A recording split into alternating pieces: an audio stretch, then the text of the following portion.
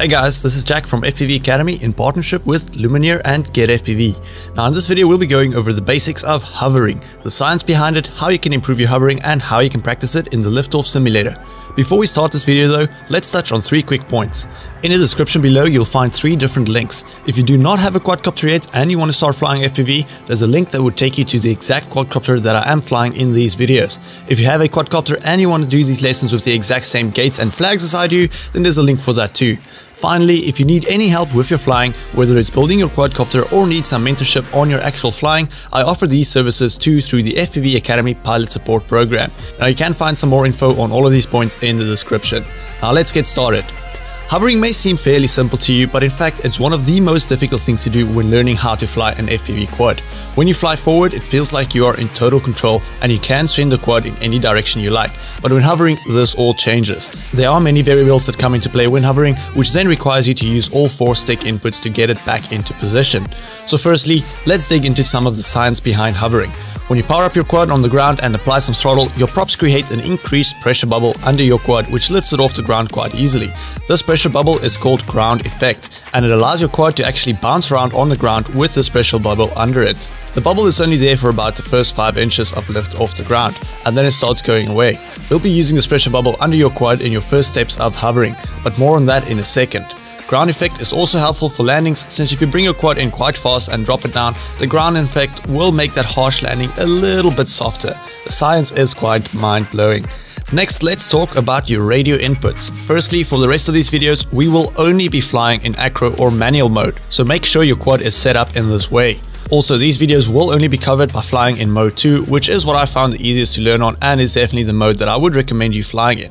All these lessons will be focused on flying in mode 2, so if you are flying mode 1 already, you might need to take your own initiative and figure out some of the radio inputs yourself. Now, one thing to understand when flying in acro mode is that your quad will keep the same attitude when you take your hands off the sticks. Exactly the same as in this video demonstration, you'll notice that I roll my quad to the left or the right and then don't give any input. This will keep the quad going in that direction.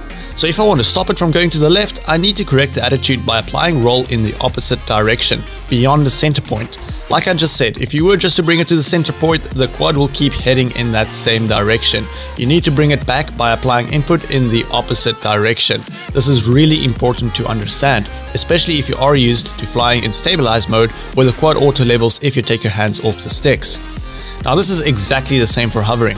When you start drifting into one direction, you need to apply input in the opposite direction, but not too much, since if you overcorrect the error, you will end up making a bigger mess.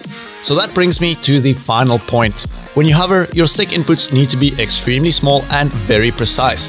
Any quick input or sudden movement will make the drifting off to the side even worse. So now that you know the science behind hovering, let's get you up and flying. First, you want to make a quick change to your quad. Make sure that your camera angle is set to about 5 degrees. The closer it is to 0, the easier it will be to hover. Next, you want to make sure that your location is big and open.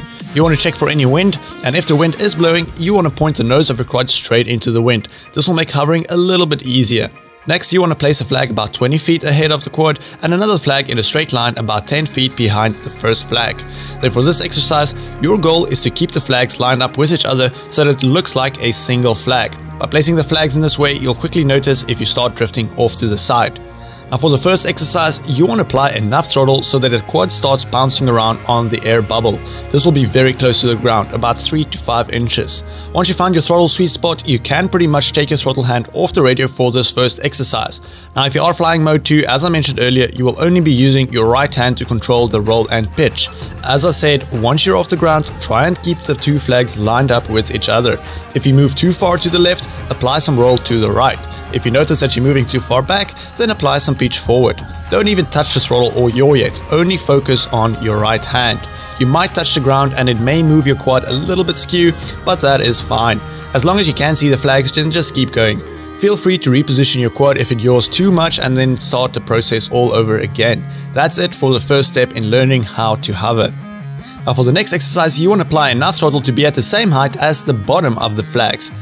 The goal of this exercise is to line up the bottom of the flag with each other and keep it in line as much as you can. This time you'll need to have both hands on the radio. Now when hovering a little bit higher off the ground, it will feel like the quad is very slippery. almost as if it's a marble in a large glass bowl. It is extremely important to stay focused and try pick up on the smallest error in movement. If you notice that you are slightly starting to move to the left, you need to slowly apply roll in the opposite direction, since the longer you wait to correct it, the more likely it is to get exponentially worse. Stay focused, make very minor adjustments, and try to keep the quad as still as you possibly can. Once you're able to fly one battery for about 3 minutes non-stop and keeping the tips of the flag lined up, you're ready to move on to the next exercise. Finally, the next exercise is simply just hovering from the bottom of the tip of the flag and then going up to the top of the tip of the flags. And then once you're able to do that, you just want to go up and down, lining up the tips until you become extremely proficient in hovering at different heights. Now, hovering in one spot will teach you a lot more than what you actually realize, so don't get upset if you still can't get her after the 10th battery. This is a crucial skill in your progression as an FPV pilot, so you can never practice your hovering technique too much. Now, finally, before you go out and learn how to hover with a real quad, you want to make sure that you at least have some idea of what you should do. So for this, we'll be practicing to hover on an FPV simulator. Liftoff is a great simulator since you'll also experience the ground effect as in real life. So for this exercise, we'll be doing exactly the same as what we just went over. Before you start flying, you want to make sure that the camera angle is set on 5 degrees. This will make hovering a lot easier. Now, this specific track is available to download on the Steam Workshop. Just search FPV Academy in the workshop and you'll find all of our tracks on there. You can then download it and add it to your track library.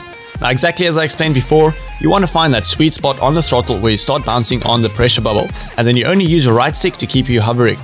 Now, don't give any inputs on the left stick. You can take your hand off if you like. And because we don't have any external forces acting on the quad, it's a lot easier to keep it in one position. So what you would want to do is apply a little bit of pitch forward so that you can start the errors which you will be correcting. What you could even do is throw the quad in one direction and see how quickly you can correct that error and get it back into a hover. This will help you if a gust of wind comes along and throws your quad around. Now, once you're able to keep the quad hovering in one very tight spot, you can move on to the next exercise. Now, exactly as I explained before, you want to start hovering at the bottom of the flag tips, try and keep it there for a few seconds and then go all the way up to the top. Just line up the 2 tips at the top and then drop it down again. Just keep practicing this until you're able to quickly get both points aligned, move off course and align them really quickly again. Once you're able to do this, you are good to go. I can with confidence say that if you're able to hover like this in liftoff, you shouldn't have a problem getting off the ground in real life. Now, thanks for sticking around through this entire video. If you enjoyed it and learned a lot, then don't forget to hit the subscribe button. FPV Academy, in partnership with GetFPV and Lumineer, will be bringing out tons of videos that will help you become a better FPV pilot.